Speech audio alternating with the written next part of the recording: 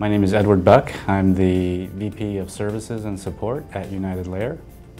Some data is actually harder to back up in the sense that there may be a file that represents that data, but the file is actually being accessed or is in memory or is changing. And so an example of that would be a database. So backing up databases are actually, more of a challenge. They do require either special software or specific processes to ensure that that data is actually or can be copied in a consistent manner. Most SANs, storage area network devices today, support replicating data from that SAN to another like SAN in another facility.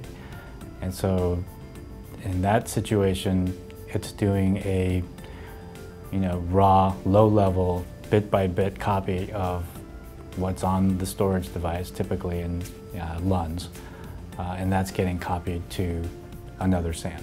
Another option for replication lies in the VMs that you have. So most VM virtualization technologies support VM replication, and what that does is it actually replicates and copies bit by bit the VM image to another location for the purposes of, normally for purposes of disaster recovery.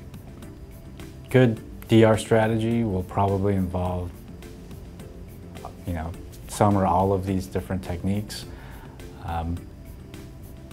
And choosing one will ultimately be defined by what your RPO and RTO requirements are, as well as your budget and performance requirements.